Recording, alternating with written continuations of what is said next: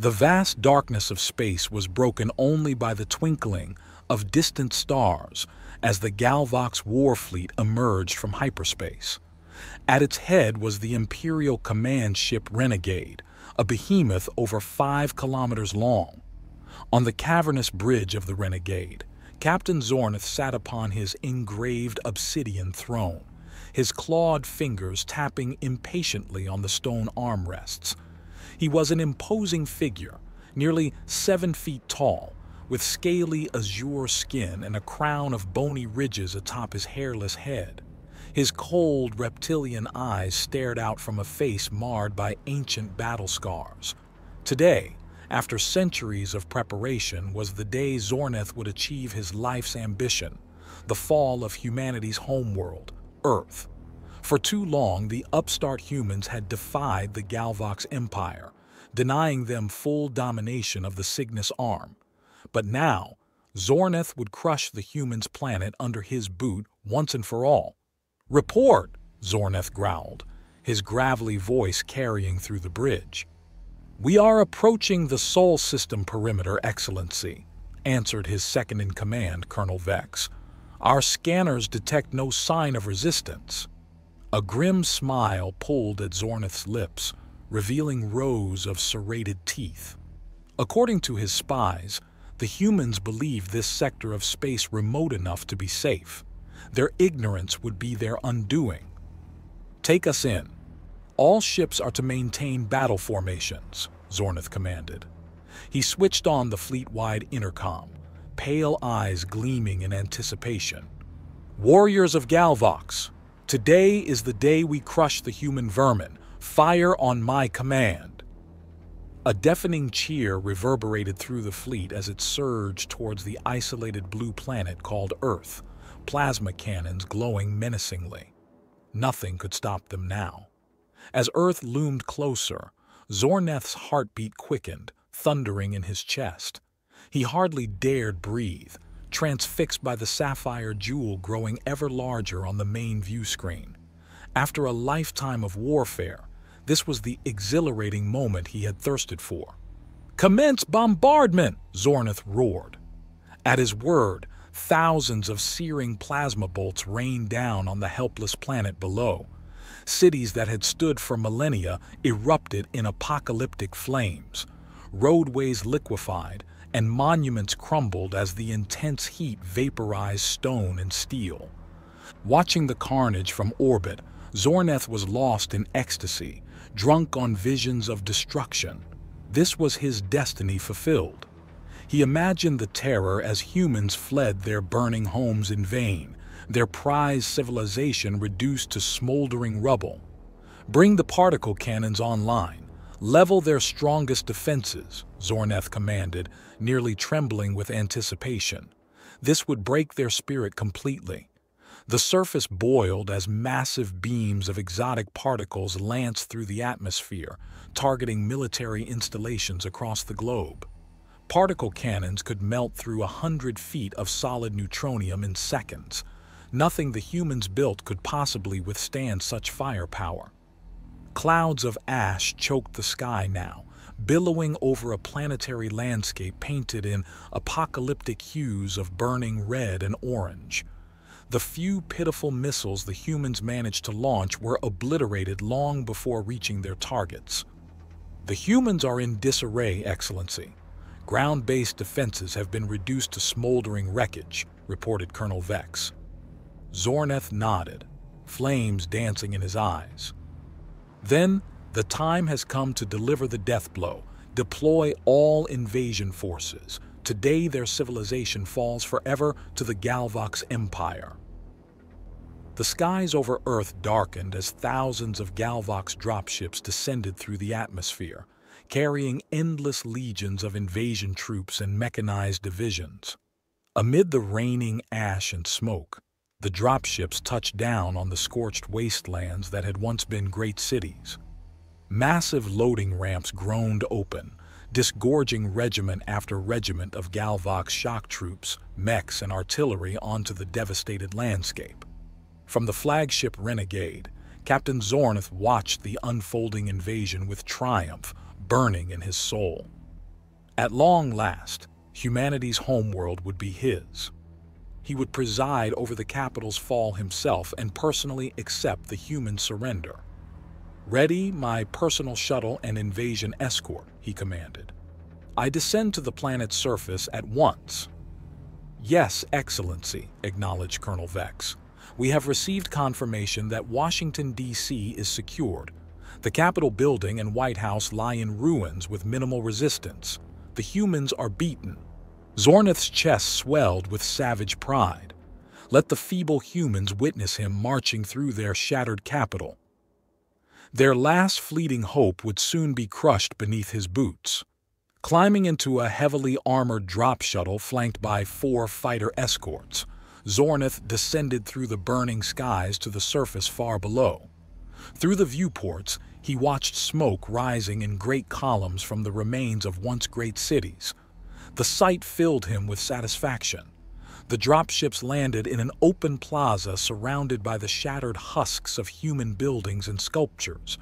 A legion of elite zealot shock troops stood arrayed before him, armor glinting menacingly in the ruddy light and energy weapons held ready. As Zorneth stepped forth, Colonel Vex approached and bowed his head respectfully. "Excellency, the capital is yours. Human forces have been routed across all fronts." Zorneth nodded, gesturing to the desolate cityscape. "Then let the wretched humans know their last bastion has fallen. Send scout units to find their leaders. I want them dragged before me." Vex smiled cruelly. "It will be done. We also located their ambassador. I presumed you would want the pleasure of his submission personally." Zorneth bared his fangs in a chilling grin. "You know me well, Colonel. Bring him to me. I want to watch the hope drain from his eyes as he kneels broken before his conqueror." Within minutes, 2 zealot shock troopers dragged a ragged human male before Zorneth. His expensive suit was torn and filthy, his face bruised and bleeding. Zorneth loomed over him, folding his arms. Well, you must be the ambassador sent to plead for your worthless species, on your knees before the Galvox Empire." The man grimaced in pain but glared up defiantly. "I kneel to no one. Kill me if you must. Others will take my place. You have won nothing." Zorneth backhanded him across the jaw, sending him sprawling. He leaned down slowly, meeting the man's dazed eyes. "Your world lies in ruins. Your civilization is mine. Where is this defiance now?" The man apenas miral in silencio. Zorneth snorted in disgust and turned away. "Take this wretch to the prisons. He will serve as entertainment for my warriors." As the broken ambassador was dragged away, Zorneth surveyed his new dominion. For now, he would tour the smoldering capital to savor his victory. Soon he would summon the human leaders here in chains to formally surrender. Today marked the end of their pathetic species. The galaxy now belonged to the Galvox Empire. Amid the smoke rising from Washington, D.C.'s ravaged buildings, the human ambassador was roughly escorted by Galvox soldiers toward a waiting dropship. Blood dripped from his split lip as he walked with his head held high despite the hopelessness of his situation. Once inside the shuttle, the doors sealed and the guards withdrew. Alone at last, the ambassador allowed himself a defiant smile. The arrogant Galvox had fallen right into his trap, leaving Earth's true defenses untouched. Now it was time for the humans to unleash their full fury. Touching his bruised jaw tenderly, he opened a secure quantum-entangled communicator, eyes blazing with purpose. "This is Ambassador Duncan. Operation Hammerstrike is a go. All units, attack with full force immediately." Far above Earth, hidden in the inky blackness of space, hundreds of sleek and deadly human warships flashed into existence as one, dropping their cloaking fields simultaneously. While the Galvox were distracted bombing empty decoy cities on Earth's surface, mankind had quietly assembled a secret battle fleet of unimaginable power.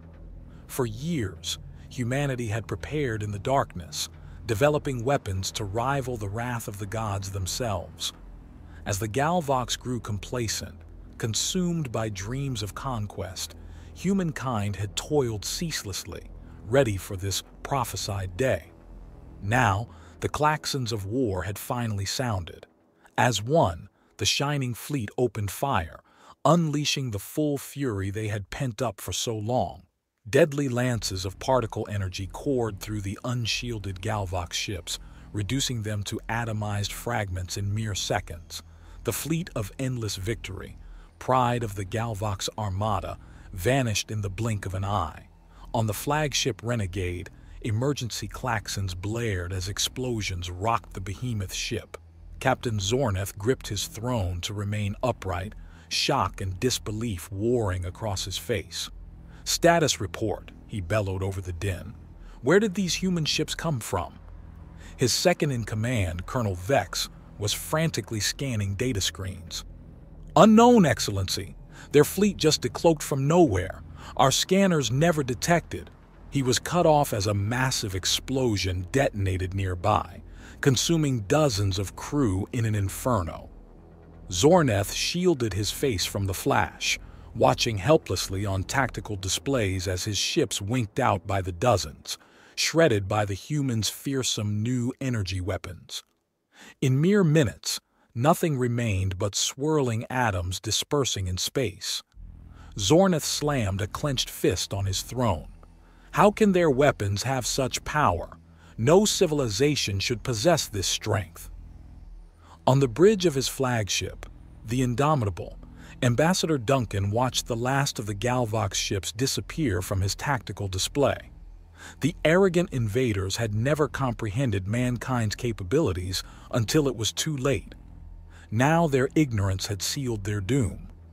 Opening a secure channel, Duncan confronted the battered and humiliated Zorneth aboard his crippled flagship. "This was your final warning. Any further hostile action against Earth or its allies will be met with annihilation."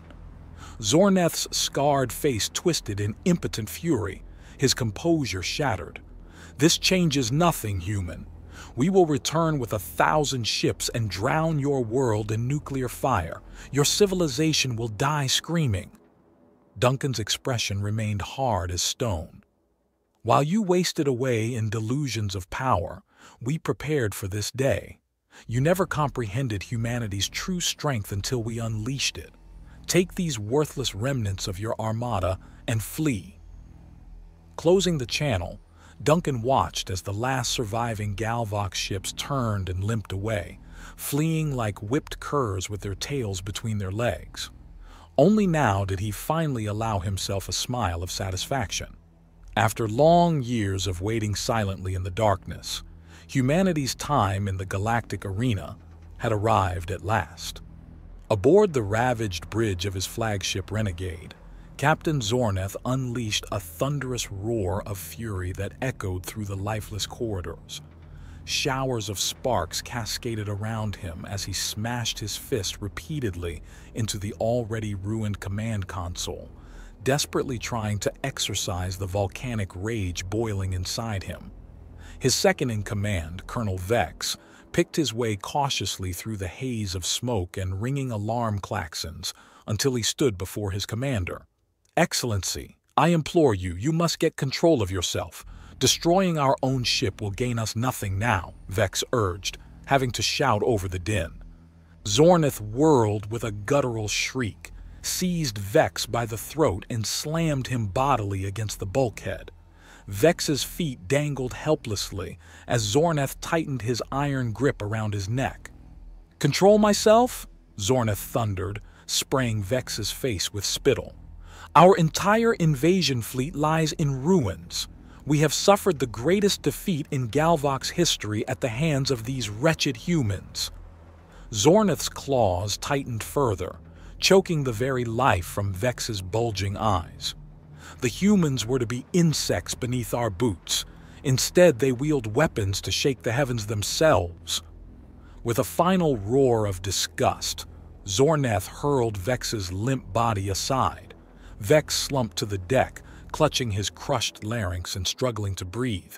Still, He forced himself upright on trembling legs. "Excellency, we clearly underestimated the humans gravely," Vex rasped, massaging his damaged throat. "But we must rethink our strategy before more warriors die in vain." Zorneth trembled violently, his massive frame racked with tremors of white-hot fury and soul-crushing shame. Never had he imagined such disgrace was possible. "I will not crawl like a dog to these humans and beg for mercy," Zorneth boomed, his scarred visage contorted in apoplectic rage. "No, we will scour the Empire for any remaining ships and launch an armada to drown Earth in fire. I will see humanity reduced to ash if it costs my last breath." Vex felt his protest die in his throat as Zorneth stormed from the bridge, still roaring orders to prepare for immediate departure. In his heart, Vex knew any further assault was doomed suicide. But he had no choice but to obey his commander's rage-maddened demands, and pray the humans granted them a swift end when the time came. Light years away, aboard the bridge of the ESS Indomitable, Ambassador Duncan stood stoically as the last wisps of the decimated Galvox armada faded from the tactical displays. He harbored no illusions that the proud Galvox commander would accept this crushing defeat. Duncan silently swore that humanity would be ready when Zorneth returned, blinded by dreams of vengeance, heedless of the consequences. There could be no mercy this time, no chance for peaceful resolution. When next they met, only one civilization would survive. As Duncan gazed out the forward viewports at distant Earth, shining bright and blue amid the curtain of stars, he steeled himself for the dark days ahead. But humanity had triumphed over impossible odds before in its long ascent, and mankind would do so again. For failure now meant annihilation. On the Galvox homeworld, great dome cities burned in the throes of anarchy and chaos. Crazed mobs swarmed the streets, smashing property and clashing with riot control troops. The news of the Armada's obliteration at the hands of the humans had spread like wildfire, igniting the volatile population's dreams of vengeance.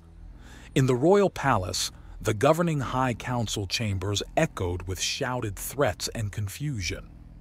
Council head Xandar, an aged but hawkish Galvox, pounded a clawed fist on the stone table, struggling to be heard over the din. "This disaster is the direct result of Zorneth's bungling incompetence," Xandar bellowed, flecks of spittle flying from his maw. "We must marshal our full remaining strength and reduce Earth to molten slag." But Council member Vexa refused to shrink before his fury. She rose calmly, meeting Xandar's murderous glare. "No. Further unthinking violence will only quicken our doom," Vexa continued, her voice ringing with authority. "We must open diplomatic channels with the humans before more brave warriors die for no purpose. Only then can we forge a lasting peace." Before Xandar could explode, armored guards burst in, escorting Ambassador Vex Arin into the chamber. Xandar scrambled for his plasma sidearm, but froze as Vex Arin leveled his own weapon at the council head's skull. The guards moved to restrain a spewing, red-faced Xandar. "Enough. By authority of this council, I am assuming supreme command of all Galvox military assets," Vex Arin proclaimed. "We will seek terms with the humans or share the Armada's fate." In his private chambers, Vex Arin anxiously monitored the spreading riots. Reining in these passions and guiding his people through the darkness would require extraordinary wisdom and resilience. The humans clearly wielded frightening power, advanced centuries beyond Galvox technology. But open war would gain his people nothing beyond extinction. No, he would help the Galvox transcend their tribal divisions and martial conditioning to forge a new path forward. He would show them their true enemy was not the humans, but their own inward hatred and rage. And united by wisdom and compassion, the Galvox would build a brighter future. Light years away, Ambassador Duncan allowed himself a flicker of hope upon learning of Vixaran's ascent. Perhaps the Galvox could still change, given the right guidance. If they rejected bloodlust and embraced peace, much suffering could be avoided. But Duncan knew hostile empires lurked elsewhere in the endless dark voids between the stars. Humanity must keep progressing, quietly assembling strength and allies. For the galaxy was vast and cold, and held far darker things than the Galvox. But mankind would face the coming night standing strong beside friends, and when war's clarion sounded again among the stars, humanity would answer, united and ready.